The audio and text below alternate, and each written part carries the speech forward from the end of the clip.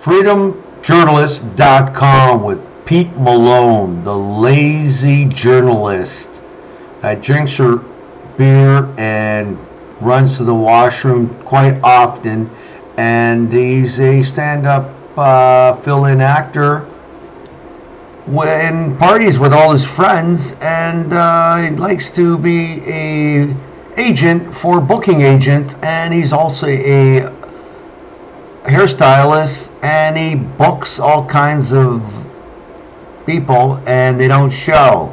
So if you want an interview with Pete Malone, he probably won't show, and he'll be ready in action with many cameras and set up 2 hours prior, and he'll be there. So will it work? We don't know, because he won't edit. freedomforjournalist.com